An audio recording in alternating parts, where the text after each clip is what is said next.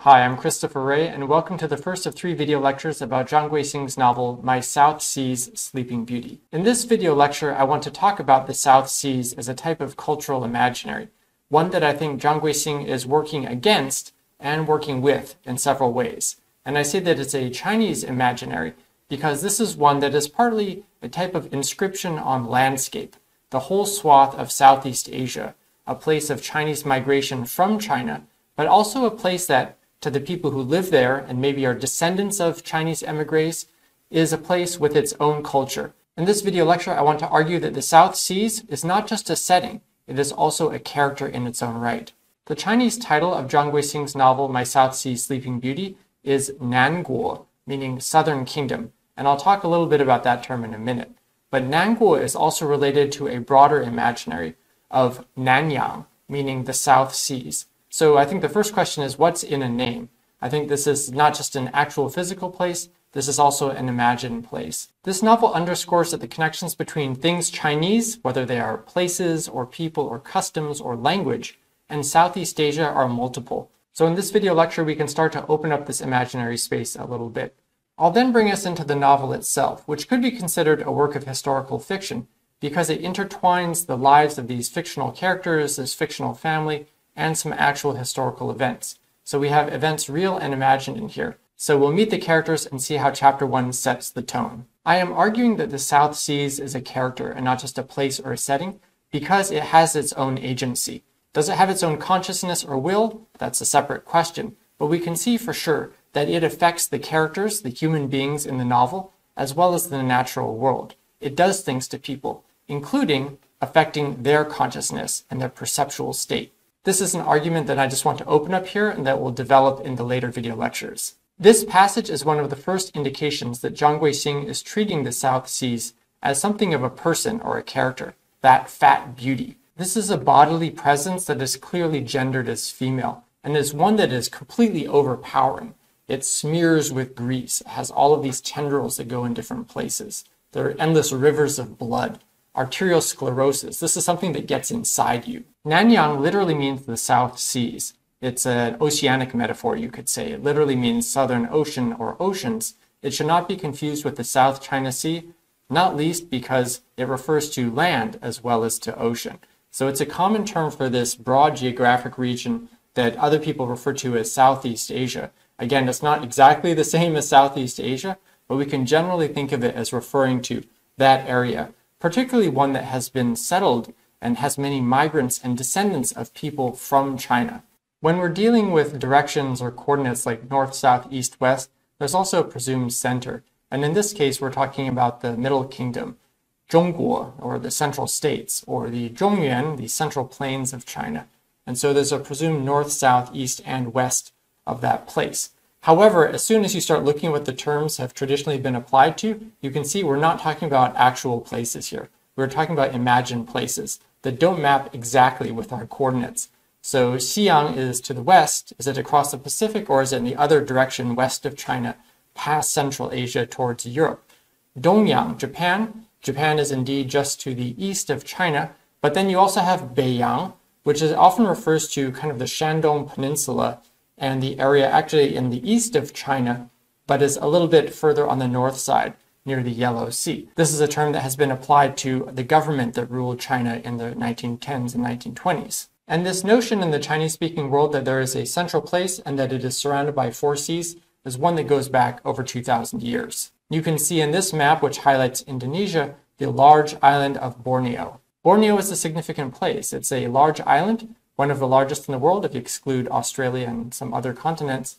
It also has a large population of about 21 million people. Sarawak is one of 2 Malaysian states on Borneo. It is on the northwestern part.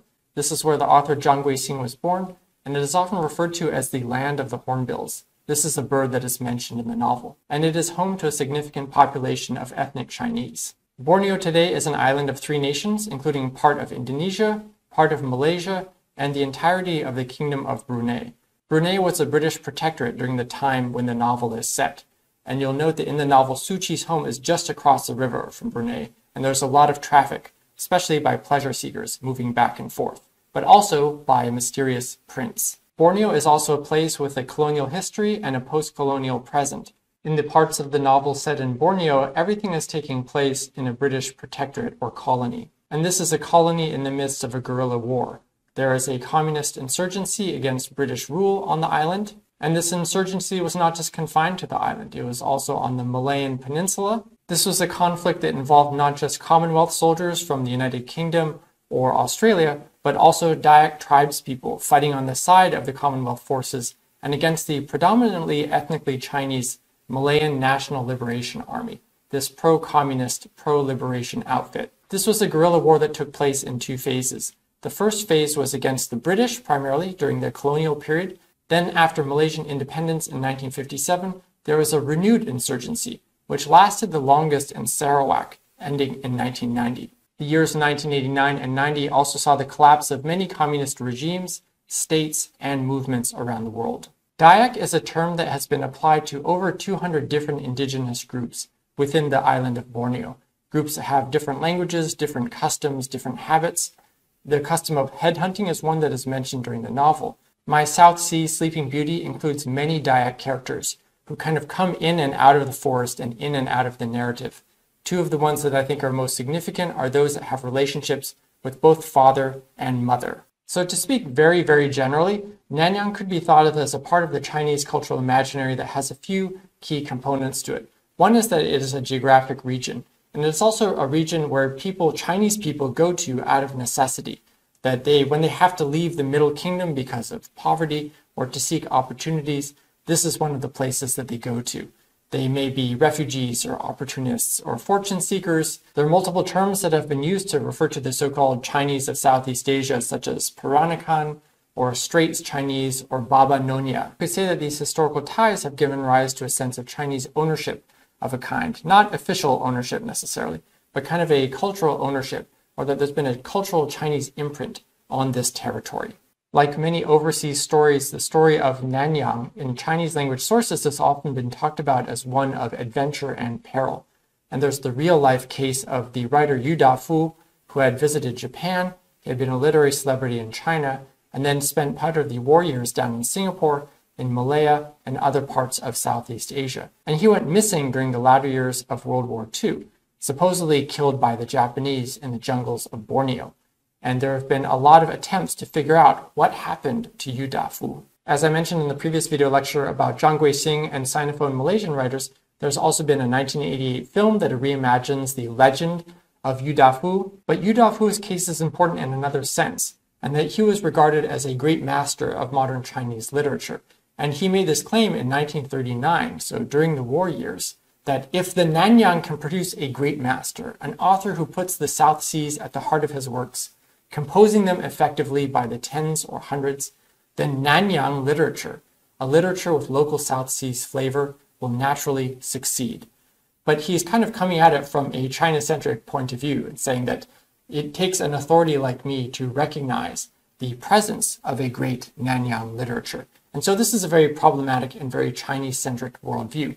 There have been other ways of talking about Nanyang, including in Chang Kuei-hsing's stories, that put Nanyang at the center, not at the south. Cultural imaginaries can also give rise to things like military action, and I think that contemporary geopolitics are worth keeping in mind here. The People's Republic of China in recent years has claimed the South China Sea, a lot of territorial waters in so-called Nanyang, as being its maritime territory. So this is a type of maritime expansionism that is partly based on these cultural claims of having always already been there. What is beyond a doubt, however, is that Nanyang, and Malaysia in particular, are important sites of Chinese language cultural production.